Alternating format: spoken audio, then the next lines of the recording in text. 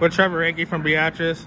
Hey, going into that semifinals, you know, you won a state title last year. Kind of, what's your mindset? You got a big matchup against another state champion. What's going through your mind?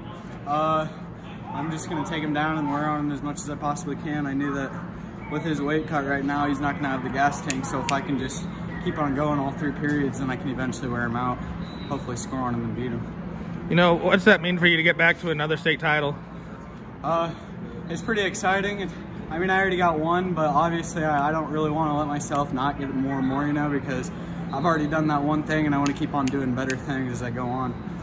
Now, what's it mean for you representing Beatrice? You know, you and Drew back to back, you guys are practice partners, and just getting to this moment where both of you get to wrestle in finals this year. It's really exciting. Him and I have been buds since my 2nd grade year, so I mean, being able to do this with him is a great accomplishment.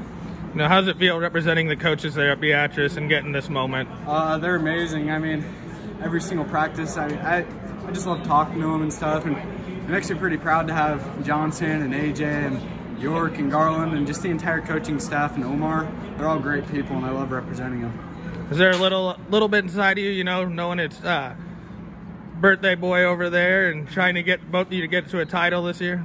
I mean, I think that I haven't even told him happy birthday yet, honestly. But I mean, I think it's a pretty big deal for him. He's missed out the past 2 years and he could have had a chance, and I'm excited for him. Well, congratulations and good luck in the finals.